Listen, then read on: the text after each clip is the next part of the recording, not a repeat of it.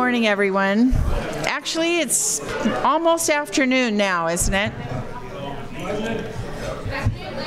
We've got a little bit of a wobbly desk up here. My name is Lynn Snodgrass. I'm the CEO of the best darn chamber in the Pacific Northwest, and if you don't believe me, ask the 508 members, a record high that we now have. So thank you. That's really cool.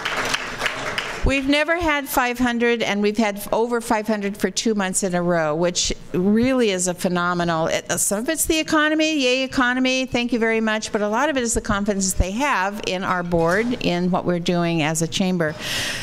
And in order to make programs like this happen, we have sponsors, and I'd like to introduce our presenting sponsors. We have two presenting sponsors. One is Portland General Electric. Dean Funk, thank you very much. Please thank all of your people above and below for that. And Riverview Community Bank, Larry Schwartz. Larry came early today. If you come on a regular basis, he usually waits till I'm ready to announce him, and then he walks in the door to the applause. So thank you, Riverview Community Bank. We appreciate you. We also have stakeholder sponsor, Gresham Barlow School District. They're busy digging holes and tearing buildings down right now. And MetroEast Community Media. Thank you, Keith. We missed you last month. You had a birthday, but thank you for coming back. And just as a reminder, I'll do this twice, but there are replays, a replay list on the registration desk on your way out. You can grab one and listen again to all the great stuff that you're going to hear from our speaker. I'd also like to recognize the elected officials here. Do we have any elected school board members here? Can you wave if you are an elected school board member? Not so. Water district, anything? Okay. We do have two council members here. One is the council president, Kirk French. Thank you, Kurt, for being here. And Carolyn Eccles. Today's your birthday? Today's your birthday? How old are you? 39. Again, for the 30th time. How old are you? Politics and politicians. A straight, easy question. How old are you? 69 years old. Ready? Happy birthday to you. Happy birthday to you. Happy birthday, dear old French. Happy birthday to you. Thank you very much for sharing that. Okay, I didn't know that. Carolyn told. I knew. So this is between council members. I'm just doing what I think I'm told. So I mentioned earlier that we have an amazing chamber board, and we do have an amazing chamber board. I just introduced one of the amazing chamber board members, and that's Carolyn Eccles. Thank you, Carolyn, for being a member of our group. And I introduced another one earlier, and it's Dean Funk. Dean, thank you. And he's also part of the Government Affairs Council, so thank you for being a board member as well. And I have two other board members that are here today. Warner Allen, and there's not enough time to talk about him, and he'd bill me by the hour because he's an attorney. Warner Allen, right here. And our recent past president, Sue Piazza. Thank you very much, Sue. Bucket List Travels. You know, it's a little hot outside, but she's got a great deal on a Fuji trip. Fiji trip? Not Fuji trip. Fiji trip. Fuji or apples. Fiji is fun. Okay, there we go. So if you haven't, oh my gosh. The last thing you want to do is forget to introduce a board member that owns Ink by the Barrel, Steve Brown, Pamplin Media. Thank you. And you know what? It's right here on my cheat sheet, but I still forgot it. Steve Brown, thank you. And you're a great board member, too. In fact, you're probably the best board member I've ever had. He was just responsible for a very fun community event in Sandy, the Sandy Mountain Festival Days. So he has so much power, he can close down highways for parades. So Steve Brown, thank you very much for what you do for the community, and you're a good board member. So today is an All-American Day. If you can't tell, red, white, and blue. I wore red, white, and blue today. The table settings are red, white, and blue. We've got hamburgers, hot dogs, potato salad, watermelon, and if you look, there's a little apple, not apple pie, but some of the desserts have apple in them. And Americans' pastime, as I've been told, is baseball. It passes a lot of time, but that's a little humor here. But baseball is a pastime. And appropriately, the table settings are singing to you. There is peanuts and Cracker Jacks. And so I've been told that Jarvez will sing the 7th inning stretch, Take Me Out to the Ball Game, all by himself. Jarvez, are you going to do that for us? No, never mind. Thank you very much. Okay, good. Okay. Yes, Michael. I learned an interesting fact about Cracker Jack. Is it important? It is. Okay. You want to share it? What's the dog's name? On the Cracker Jacks? Cracker. That's what I said. Bingo. Jack. Bingo. His name is Bingo. And why is that? Jack and Bingo. Really? Yes. Okay. Yeah, that was really important. Okay. But it was wonderful information, and next time I play trivia, which will never happen, I will use that if I get that question. So we're going to root for the home team, even if the home team is Portland, because Portland could potentially be the home of a major league team. We're going to hear a little bit about that pretty soon. With that being said, I want to introduce the chair of our Government Affairs Council so that he can then introduce our speaker for the day. So Brian Lessler of PDG Construction Services. Brian, would you come on up and introduce our speaker? Applause, applause, applause, applause, applause, applause. And you have yours. Okay, good. Good afternoon. I think I got all the corn out of my teeth, so, but I'm at a distance where you can't tell, so it probably doesn't matter. I had the privilege of sharing childhood duties, raising kids about the same time that our guest, Dr. Lynn Lashbrook, and his beautiful wife, Liz, who's sitting at the table over here. So their kids and our kids kind of went to Gresham High School together. So it's really nice to see you guys again. And Liz, I'm glad that you're here. So we have some stories we can pass back and forth. So it really is a pleasure to have Dr. Lynn Lashbrook, a longtime Gresham resident, with us today. Dr. Lashbrook is the founder and president of Sports Management Worldwide, a sports agency and an online sports career training school. He made a few jokes about Trump University. I'm not going to get into that. No. Before becoming a sports agent and consultant, he spent 20 years in college athletics as an athletic director, advisor, and a coach. His roots might have started in Kansas, but his impact and influence is most evident in Oregon. He has had ties to Eastern Oregon University, Western Oregon University, Pacific University, and of course Oregon State University. It's not a college anymore. If you watched football, chances are you have witnessed some of Dr. Lashbrook's clients. Jerry Rice, Randall Cunningham, Refrigerator Perry, just to drop a few well-known names. But we're not here to talk football. We're here to talk about baseball. Dr. Lashbrook began spearheading an effort to bring Major League Baseball to Portland back in 1997. The result of those efforts turned into a revitalized Civic Stadium. The result of those, the Major League might not have landed there, but the stadium improvements are now the home of Major League Soccer team, obviously our beloved Portland Trail Blazers. Timbers. Or Timbers. Well, them too, Timbers. How am I doing so far, Lynn? Your term is about Corn. So Major League Baseball is still a strong possibility for the Portland market. Will a team come here? Where will they play? Why should the Gresham community and business owners even care? Dr. Lashbrook has a previous consulting role in the newest movement for baseball. Let's hear from him what he thinks will happen, when, and where. Please welcome Dr. Lynn Lashbrook.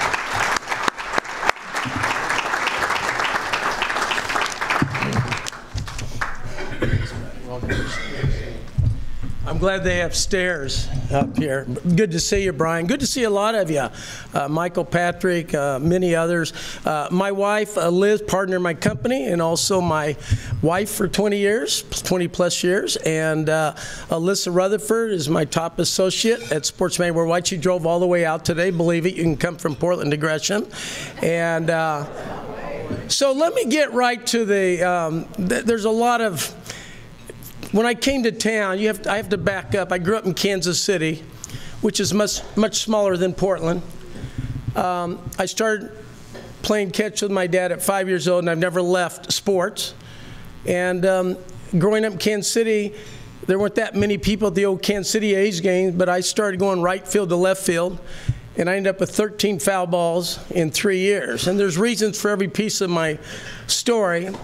And I named my son Brett after George Brett. Now that's Kansas City, our good friend that's been to every stadium but Kansas City. How disappointing, but you'll go after this talk. So I grew up in Kansas City, went to Fort Hays State undergrad, and then back in those days it was phys ed and coaching. I went to Springfield College, the birthplace of basketball, and then Northern Colorado, and back to Kansas, Missouri, saw my Royals. The A's left. But to be honest with you, when I moved out to Portland to start my life over again, I was a sports agent, and I moved and fell in love with my wife, and nobody was doing anything about baseball. They're trying to save Civic Stadium. The architect, when I was up in Alaska, happened to live in Portland, John Vosmik, and he said, how do we raise some money? And we started raising money. We got a skill model, and that's kind of when we launched Major League Baseball. Dwight James, Colin Coward, and others got involved. We were trying to get the Expos, and we lost out to D.C., but it was a good fight, and the Civic Stadium was saved, became AAA, and then Merritt Paulson came in, has done an incredible job with soccer, which I hated growing up, and now I'm a season ticket holder, and my son owns the Las Vegas Lights, a new franchise in Vegas, but that's a whole nother story. But my wife and my two stepdaughters kind of stuck with me, and why are you doing this? And I said, I believe that baseball would be great for the community. We're the largest city without a team. Baseball desperately would like to go to 32 teams. They're at 30 right now, and Oakland and Tampa have a baseball stadium problem. And we're large. We're the largest city without a team beside Vegas. Commissioner Manfred doesn't want to go to Vegas right now and be the third wheel or fourth wheel, if you count soccer in that. And Portland's alive and well. The challenge we had after Mayor Katz was getting the political support. And so after we gave up on the Expos, another architect, Steve Fossler, came up with the school district site. Now, by the way, I won't talk to you about sites that are being considered that you may not know about, because that's one of the mistakes that's happened over the years. If you go public, you can't negotiate a good deal. So most of you, particularly in real estate, and Brian included, would understand you want to work behind the scenes. And that part, I won't share that privilege with you. But we went across the river and we started a campaign there. We went down to, as Lynn Snodgrass, you know, we came down to Salem and we got money for income tax return used for bonding. Worked very hard. Ryan Deckert was original involvement. And we had some success, and we got $150 million set aside for Portland. If a team comes where we generate the tax revenue generated from the payroll would be go back towards the first $150 million in bonds. So it's no lost money. It's not really taxpayer dollars, because we wouldn't have those tax revenues if we didn't bring baseball. So that went well. The school district site, and then Barry Smith, another architect, came along, and we tried. They came up and they called me, the Oregonian, and said, what happens if the Hillsboro Hops come? Will that hurt your chances for baseball? I said, no. He said, well, what about if baseball, Major League Baseball comes? Will that hurt the Hops? I said, no. Minnesota, St. Paul Saints, all over the world, big cities will support many different levels of pricing and teams. And so that was interesting. And then, of course, we've had many mayors since then, and even Mayor Wheeler, during his primary campaign, he said that we don't need Major League Baseball. We have the hops and the pickles. Now, I love the hops and the pickles and the Gray Wolves. That's not the point. Major League Baseball is 81 convention days of 30,000 people. That's a lot of business for any city, particularly with the many hotels we have. And Mayor Wheeler came into my office 2 days after he said that. He said, look, I can't be out front in that. Well, long story, Craig Cheek, who's now part of the Diamond Project, he contacted Harold Reynolds, who's a Corvallis native that's a Major League Baseball announcer and also a former player. Harold said, you need to contact Larry D'Amato, one of my faculty in our company, the baseball, the Portland, our sports management worldwide, which I'm very proud of. So all along, I've been making a living building my company with my wife's partnership. At the same time, my passion was baseball. And you don't make any money with passion, but I enjoyed it, and my family supported that I could be crazy, and I gave up golf to keep bringing Major League Baseball. So in a way, I'm stupid, and I know it's a golf course here. Don't take it the wrong way. But I'm so passionate of what baseball would do. It was a sanctuary for me growing up. And so as we moved along, and that kind of lost it after Mayor Wheeler came in, he said, well, I want something bold. And then when Craig Cheek called me and he came into my office and I gave him my Rolodex and we brought in all the consultants and populists and we worked really hard, when went public, because the media, and I know we have media in here, but the public, when John Canzano got word that they were meeting, it became no secret anymore. So we started with the public, Portland Public School. We looked at the ESCO site, it's been bought. And so we're scrambling for the site. And in fairness, that's the missing piece. Major League Baseball, they've had meetings with Major League Baseball. They definitely have endorsed it. Somebody asked me if Seattle likes the idea. I always say we're not a suburb of Seattle. And I was disappointed when the latest announcement came out. One of our very successful businessmen, Tim Boyle, respectfully, he said, we don't need baseball, we can go to Seattle. So there's a DNA psyche out there that really is missing that I can't do anything about. When I was in Kansas City, Lamar Hunt came to town, brought the Chiefs. Charlie Finley, you that follow baseball closely, he's the former late owner of the Kansas City, or the Oakland A's, but he was also the Kansas City A's. So I not only watched the Kansas City A's leave, I also saw the Kansas City Royals by a local entrepreneur, Ewing Kaufman, start the Royals. And so I've been blessed with 60, 70 years of experience in Major League Baseball, and I know what baseball will do to a community. So to make a long story short, downtown, we still have some challenges. It's not easy. It's not going to happen tomorrow. But to be honest with you, why would I keep doing this 22 years later if I didn't believe it's going to happen? I mean, that's futile to do something that at the end of the day, everybody gets the last laugh. And so I'm here because I'm pretty optimistic, even though there's a lot going on behind the scenes of why you should be excited. But I'm more interested in not the propaganda of why we need baseball. People don't always agree. People have questions. And I'm more interested here in the battle that I started. Scott Lesser's here, and Scott was helping me put bumper stickers on 20 years ago. I've been doing this a long time. And I promised my two stepdaughters that they could sing the national anthem. I think it's going to be my grandkids if I don't get going here. But I think there's a lot going on. Portland's gotten bigger. We have a tremendous sports success story with both the Timbers and the Blazers. Unfortunately, and I talked about the ownership in Kansas City, both of our owners are from out of town. Paul Allen's a very successful businessman and owner, and he owns the Seahawks and the Sounders up there. Merritt Paulson's been very successful with the Timbers, but it's really interesting who's going to step up to do that. And I think it's going to be an owner from outside, because at the end of the day, there's billionaires that want to own a team. It can be quite lucrative. And if you look at Oakland's situation and Tampa's situation, they don't have a site and they don't have a funding mechanism. Now, we don't have a site and a funding mechanism. We do have people. But if we ever get site and funding mechanism, then we have something over 2 cities that already have a team. And so if we don't get relocation, I'm convinced and hope in my lifetime.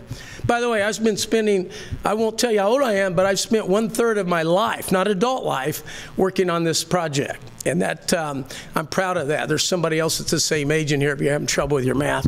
But anyhow, I really appreciate Sue Hughes has been instrumental in our company with resolutions, as well. Karen Johnson's been my neighbor. We do local printing out here. Yeah, I have an office in Portland. Some days I'm embarrassed. And I just love what Mayor Bemis has done for the community. how he addresses the issues, the homeless issues. And I sometimes don't think Gresham realizes how well you're doing in your bright future. I'm very proud. I go back and forth, but these are our friends. Our kids went to school here, and Gresham is kind of misunderstood downtown, and that just motivates me more of how lucky I am to live in Gresham. And we do a lot of business out here, and Lynette Landis is my accountant for the last 15 years. And sports management worldwide, I'm not here to tell you how great my company is, but we started with one student after the Jerry Maguire movie, and now we have students from over 160 countries, over 10,000 alum. And I've kept that quiet because it's a global company, and that's what pays the bills. But every chance I get, I'm working on baseball, and I've been working very hard behind the scenes. Two things that happened that I kind of didn't move forward with the Diamond Project, respectfully. I really want an all-wood stadium. And you might not understand, but wood, they all burned down, including Eugene, because they're not quite fireproof. And so they've come up with new technology called CLT and mass wood. It's fire retardant, and it's seismic friendly, if there's such a term. And we're the largest, most resourceful timber industry in the world. I mean, you take the Douglas fir. And when I went across the street to Tom Walsh, my landlord and colleague, I said, laugh at me, am I crazy, an all-wood stadium that takes us back? If you know, none of us have lived long enough to be in the all-wood stadium, but that's all we had. And I see all these new stadiums that all look the same. And so the all-wood stadium, I was fortunate, Kerry Eggers did an article in the Portland Tribune, and I fell in love with all wood.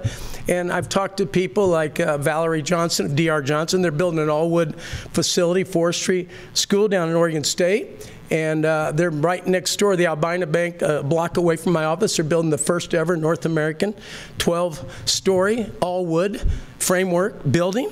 They're doing it in other places, but you know the United States has quite a few rules, but it's revolutionary.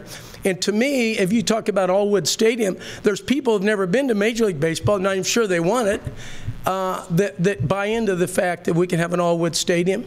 It allows us to conserve our forests. You can't just tear them down, and you can't just keep them growing. We have lots of forest fires to feed into my argument. So the all-wood stadium is one thing. I don't worry about a local ownership. We are looking for sites, and that's going to be a private discussion, because once you surface this like they did with the Portland Public School, then, well, we can do better, and you just get locked in. And we are competing against time. In the next 5 years, in my opinion, and I have a philosophy in my company called go global or go home.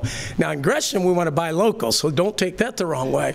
But to be honest with you, baseball will grow globally, just like football. We go to London every year for an NFL game. And the globalization of sports, and the World Cup had over 3 billion followers, and the Super Bowl gets 120 million. So think about what's going on. Baseball is going to move worldwide. In Mexico, even though we have issues today, the day's going to come that Mexico City would be a very good venue. Montreal would love to have a team back. They're making no effort. And so I would say this before I open up. I've kind of been a victim of the media because, oh, he's just all talk, God bless his soul. And I got a chip on my shoulder. And I started my company. We've grown a successful company. I'm proud to be in Gresham where I raised my kids. I'm proud to be here today. I appreciate the invite. I think we're going to get baseball. Do I know where? No. Do I know when? No. But I do know that at my age, I'd like to see it. I'd like to see it. And so that's kind of the exciting time. And lots of issues, but also a lot of excitement. Baseball needs Portland. West Coast alignment. When you watch on TV, I watch my Royals. When they're on the Midwest, the time zone is different for your audience. And so it hurts every time Texas Rangers come to the West Coast. They get more revenue if it's the same time as the Central Zone. So they'd much rather have, baseball would much rather have divisions of 4 and have more playoffs, maybe turn to 154 games the way they used to. And so there's a lot of reasons that Commissioner Manfred has spoken out loud about Portland, and we know that Seattle's not excited about it, but that fires me up. Well, who's Seattle? I mean, you can go up to the games, but and so I think that it's just a firepower. I think our political leadership is not aggressive But that's something that we just have to keep overcoming. And I think this group, the Diamond Group, has done a marvelous job of raising the bar. They brought in Russell Wilson, not the billionaire. He's a very good pastor. He's got a good arm, but it's good electricity. But at the end of the day, it has to be a billionaire. Does that billionaire have to be in Portland? No, it does not. And the Jerry Jones of the world and the Mark Cubans of the world and Steve Ballmers of the world, they want to own a professional team where they're billions of dollars. And once we get that site selected and our population, we've got some things that nobody else has. And that's what's exciting about it. I could go on forever. I'd bore you. You'd have to leave. Most of you have business. I don't want to hear your problems. I got to drive back down. And you have no idea. You think traffic was bad. They got the interstate closed everywhere. I mean, you can spend your whole night in traffic. If we had baseball, it wouldn't be so bad. You have a game to listen to. But right now, I'm baseball deprived, but I'm just proud to be here. It's really weird when they called and said, can we get somebody from the Diamond Project? I was involved daily. They met in my office for a year and a half getting started. But when they kind of went and they didn't really fall in love with wood like I did, and I'm kind of, as you can tell, a little independent. Universities didn't help me start my company, by the way. I'm a capitalist, and baseball is a capitalistic approach. And if we ever bring baseball here, a place to go, a place to bring your kids and your grandkids, it would do so much wonders for our city. And I just, someday I think it's going to happen. And you energize me because you're here and you didn't leave during my presentation. Now, saying all that, I'm a tough cookie. Bring it on. If you don't have questions, you have all the answers. If you have all the answers, why would you come here? That's stupid. So I've got you where I want you. Somebody ask a question. I'm going to ask the first question, then I'm going to have Carolyn. I'm okay. right here. I love the name Lynn. Yeah, it's spelled the same way. Right. That's true. We're not related. Go ahead. That's funny. Yeah. Maybe we Maybe you are, right. Because I love wood products as well. So out in Gresham, does it matter where the site might locate for Gresham to somehow benefit from having a major league team here? So here's how Gresham would benefit. They want us, Commissioner Manfred, they'd love to stay downtown. We got a great downtown. Even with the homeless, we're going to solve that someday. I don't know when, but we have a great downtown. It's a very pedestrian-friendly city. There's nothing like it. I grew up in Kansas City where everything's spread out. So the priority would be to stay local with the light rail transportation. The quality of life and the residual of having that kind of economic boost. Fans in Kansas City, they came from Omaha. They came from Hays, Kansas, where I spent many years. So it's a statewide entity. In Gresham, there'll be people that stay in Gresham that don't want to stay downtown. And when you look at the rest of Oregon, which sometimes is or underrepresented, we think it's great if downtown, everybody benefits, because Greater Portland includes Gresham. So back to your question, everybody benefits from having a baseball. 81 dates of 30,000 people, just think about it. And the international global eye view of what a stadium would get, and it's pretty exciting. But all wood would be a catalyst for the illumination of this wood product. It's as revolutionary as plywood was in the 50s, if I may. I know my stuff, Lynn. Okay. No, thank you. Great presentation. I'm very excited. Well, we're not done yet. I'm ready for baseball. Yeah, there's still time, right? So when it comes to selecting an owner, who chooses that? Is it the baseball commission or is it the locals? Good question. Just curious. One of the things that I'm not skeptical, because the baseball group has some so-called people investors. I do know billionaires get to the top of the list, and I do know that metaphorically, Commissioner Manfred in his drawer has people that like to own a team. But people aren't going to go in and buy Oakland and Tampa without a solution. And if those cities aren't going to fund them, an owner is going to move a team. Either the original owner, a lot of them don't like to leave. Charlie Finley did. So that's the good question. But if you get land, we have population. If you get land, no matter who owns the team, they'll be attracted, because baseball is desperately looking for ownership and new stadiums. So we do control our own destiny. If as difficult as it is, we're not behind Tampa and Oakland, as crazy as that sounds. Yeah. Yes, sir. Just a second, Joey. Because this is being recorded, we need to get you to be recorded. Yeah, so speaking of globalization, English Premier League Right. is very open to American owners coming in. That was a big step for them. Is American baseball open to foreign ownership, which I'm not sure exists? I think it's coming very quickly. You can't, that's a very good question. And American owners own European soccer teams. And to be honest with you, I told you I hated soccer growing up. And my son owns a team, and I'm a Timbers owner. But let me tell you what happened. The late Lamar Hunt, who brought the Chiefs to Kansas City and started the American Football League and really invented the name, created the name Super Bowl. And I got to know him a little bit. And so Lamar Hunt started MLS with Phil Anschutz, another guy from Kansas. And they put in millions of dollars to start soccer. And everybody, including me, said it'll never work. I think by 2026, soccer will be the most popular sport in America. That doesn't mean baseball and basketball, everything's going away. But back to your question, I think the day has come where investors, if somebody came in and had the credentials, that we would welcome that. I really do. So that's a great question. Thank you, Joey. Sue? Hello there.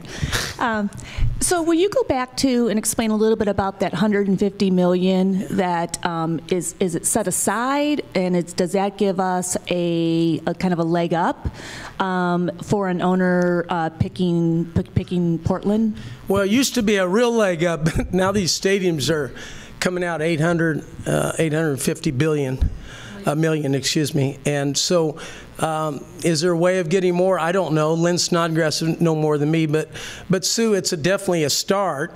You know, the paradigm has shifted. The idea of a public stadium and the owner makes all this money, there's not a stomach for that anywhere. And we know that. And so land acquisition, price point, and turnaround time are just as important for that. But we're proud of what we've done over the years down there. I'm not convinced there's not more if we made everything else in the contribution by the owner.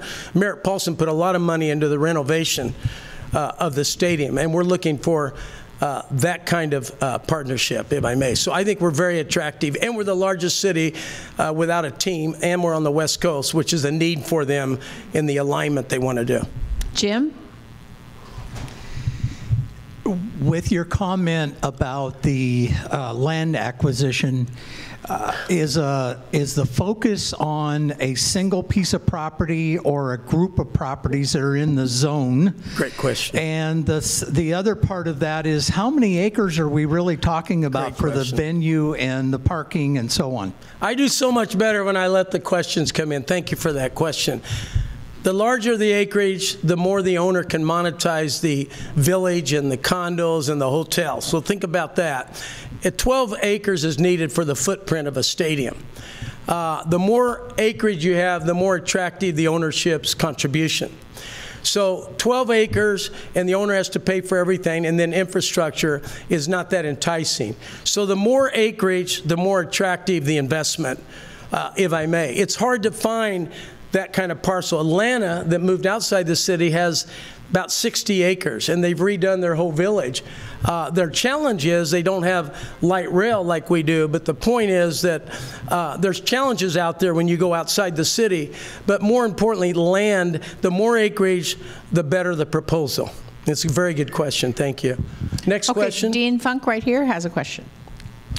This morning on the Dan Patrick Show, Commissioner Manfred was on the show, and one of the things that he said I thought was interesting in terms of data, just as a stat, is that kids playing sports, that 12-year-olds, baseball is the only sport that's actually growing more than soccer. So there's a lot of, surprisingly to me, there's a lot of kids who are playing baseball. So that bodes well for the future. Yeah. He also said, to your point, that he seemed to suggest that there wouldn't necessarily be a relocation, but for the symmetry, that likely that expansion would be the way that would come for a new city. Yeah. And explicitly said that the first city you mentioned was Portland.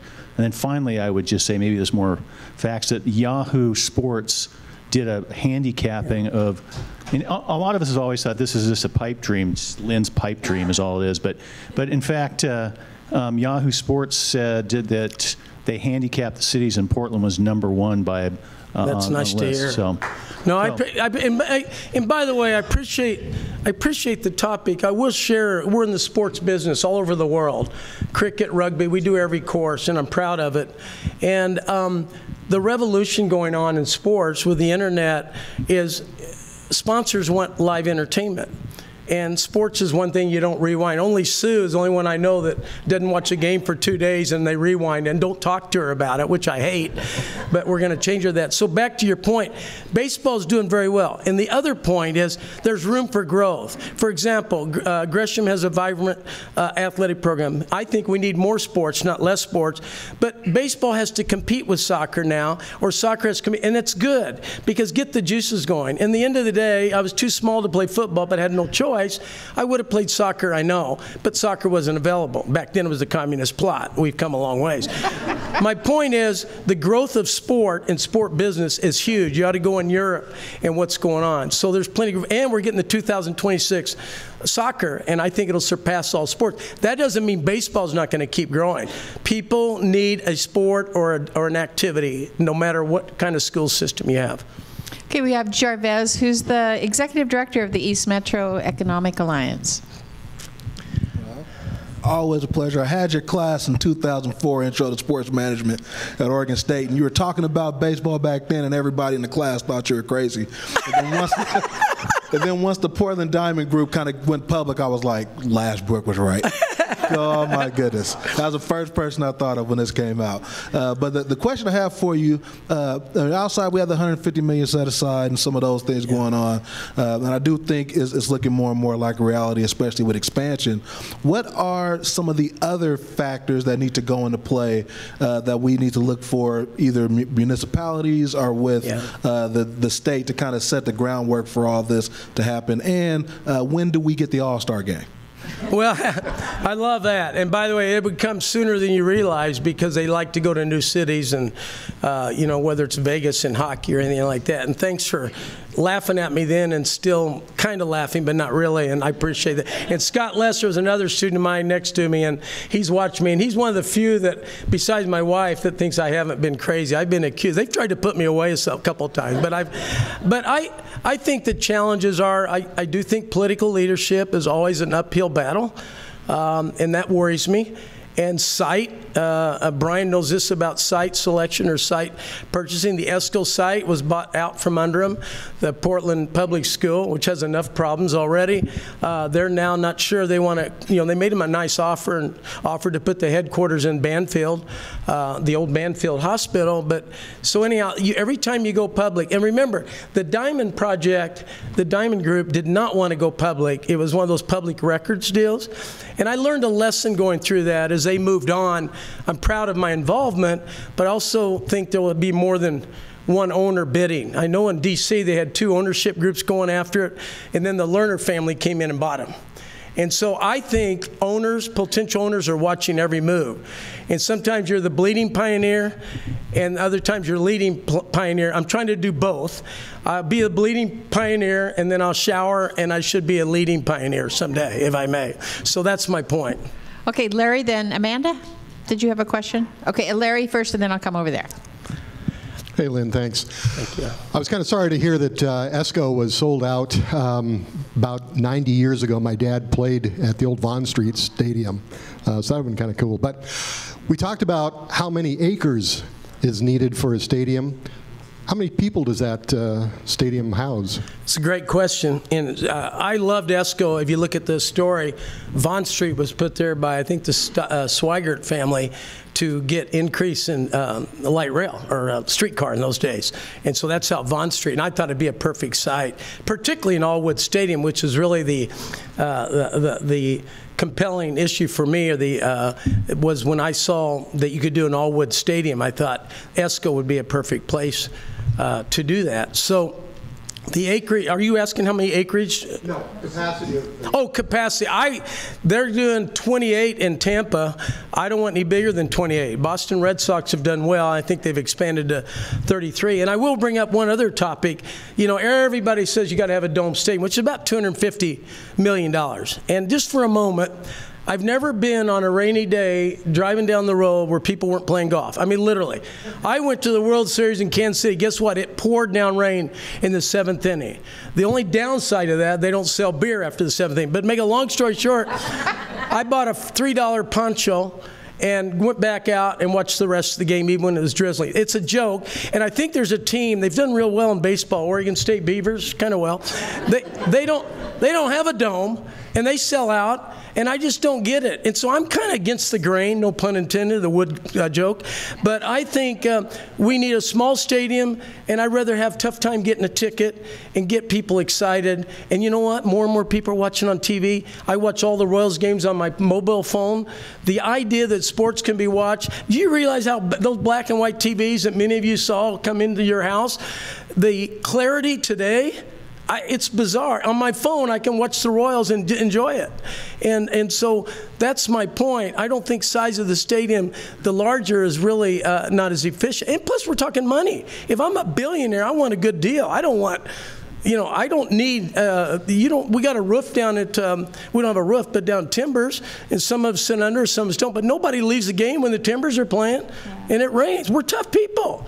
Now, why all of a sudden do we have to do what everybody else does? Keep Portland weird is my point, okay?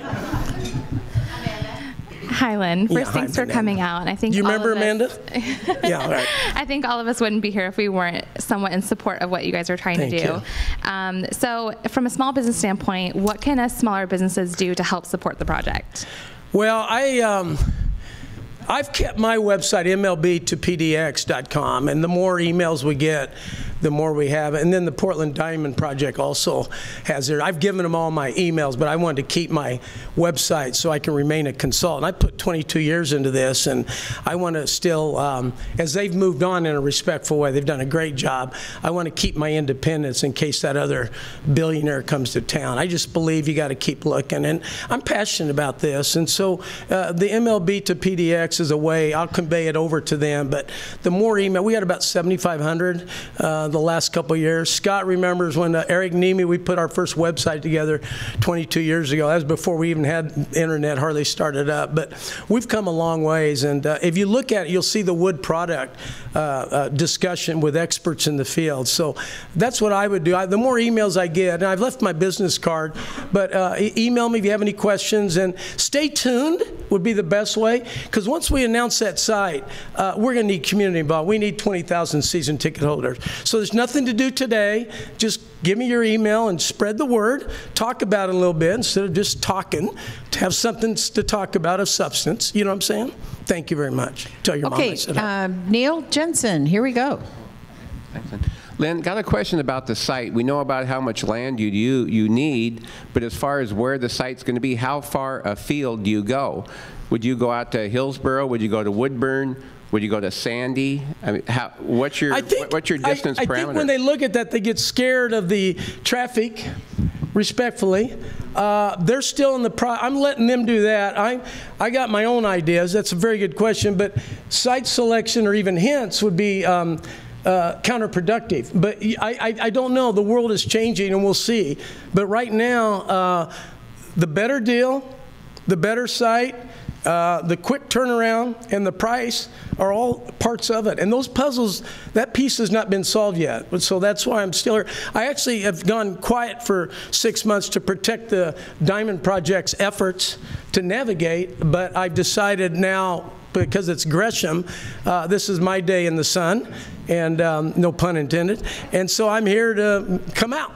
And I'm telling you, I'm alive and well. And some of you asked, what happened to you? I said, well, I took the high road because they wanted to go their own direction. But at the same time, as they struggle, I'm going to keep my independence. You know, Gresham is known, the city of Gresham is known for how quickly we can turn things around. In fact, a different diamond group, De Beers, came into Gresham in part because of how fast we could turn around the site, and they're constructing it already. So you might plant that little seed someplace that Gresham would be open to a major league team. Michael? Hi, Lynn. I was believing everything you had to say until you said that you decided to be quiet for 6 months. And then I kind of got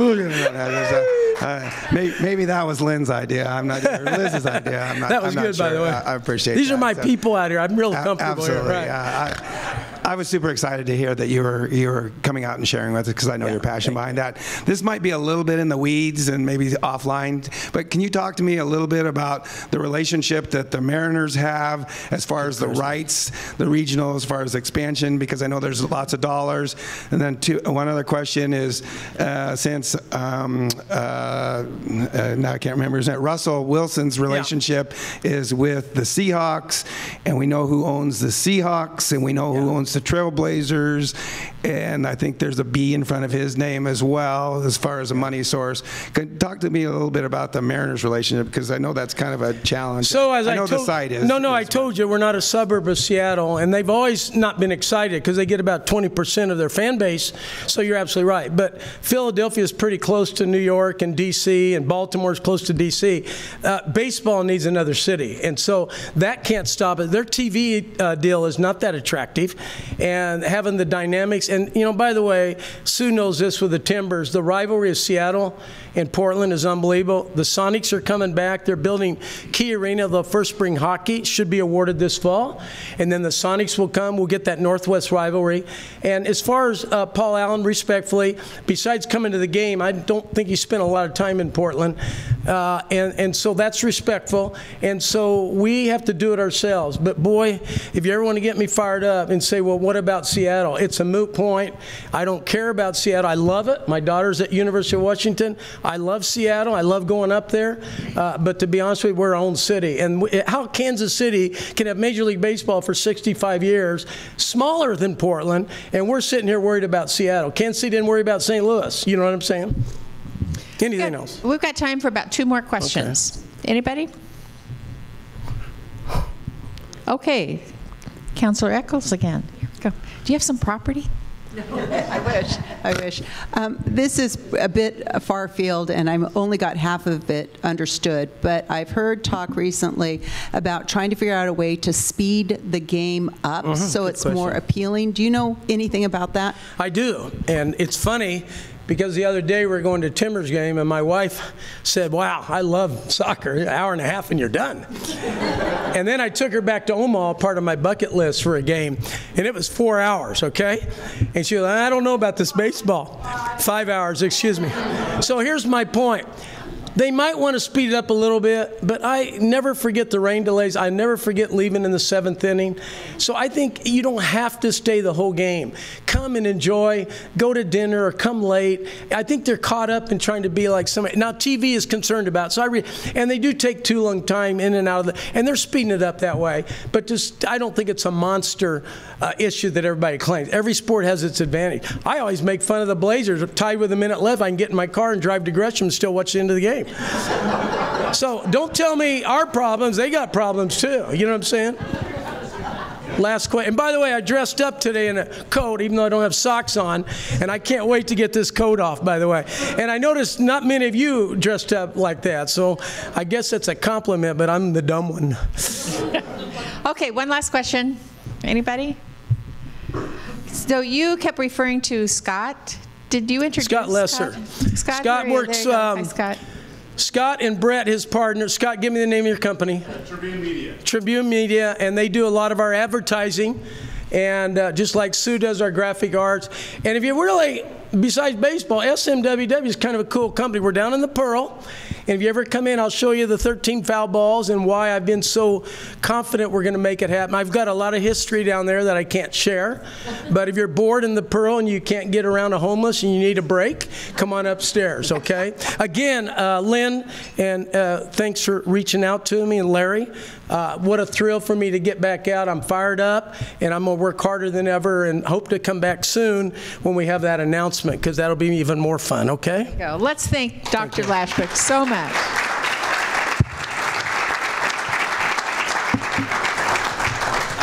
Am I excused?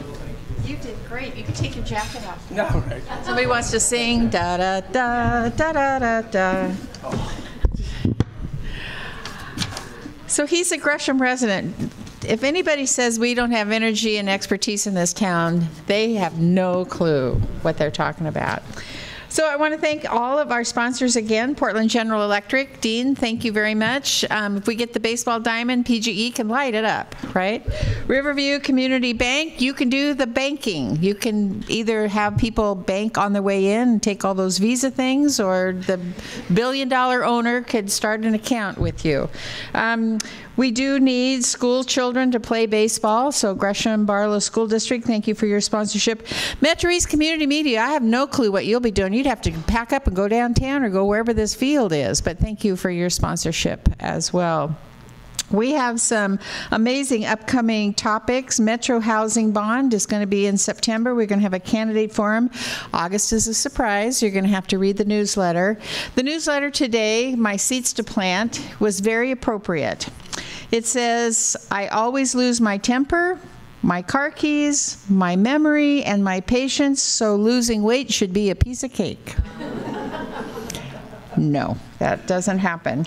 So be sure and pick up your replay schedule if you would like to listen to Dr. Lashbrook again and laugh the second time, because he's quite humorous.